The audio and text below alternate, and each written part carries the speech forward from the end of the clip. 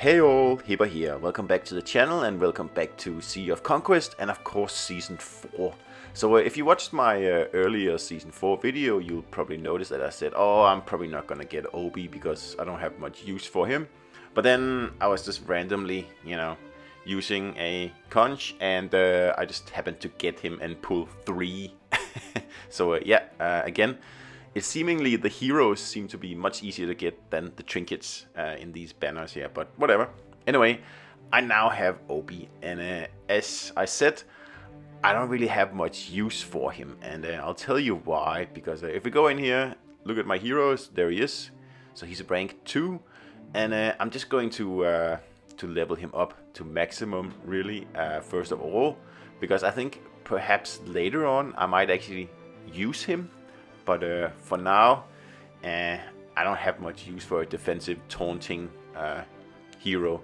He does have a pretty interesting thunderous punch skill here that you can use when you're actually doing the close combat. Because as you can see here, it forces the enemies to attack him for 2 turns, right? So there's a nice strategic use of him here, potentially. I'm not really sure if it's, if it makes sense giving up a damage dealer for this guy to take a few punches, but I guess I'll try him out for a few times and see how he works. And like I said, because I have so much XP saved up from Season 3, I'm going to level him to level 101, just to have him ready for, I suppose, next season. Or when I get to level 40, whenever that'll be, so I get another ship. Because I think I will need another ship to actually use this guy here. But we'll see how we go. So anyway, he's leveled up now, and we're just gonna bring his skills up a little bit as well. But we're going to stop there. So like I said, at the moment I'm not really going to use him because he's first mate, and I don't want to get rid of Cordelia. I need her healing. And obviously I don't want to get rid of Tanaka because he's really powerful, and he's kind of the heart of my build there. Onimusha, nope, I will keep him as well. Cutthroat hero. Boa, rank 6 Boa, no way I'm giving her up either. So it kind of limits his use, right? Rank 5 Shaki, no, I'm not going to do that either.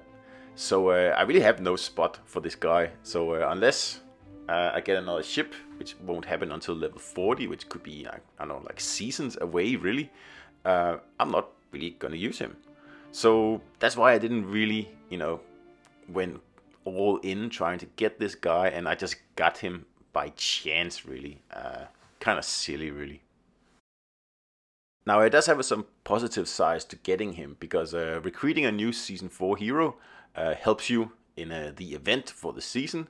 Not a lot, but it does help, and you will get the other hero, like Chizuru. You will get her if you do the saga at some point anyway.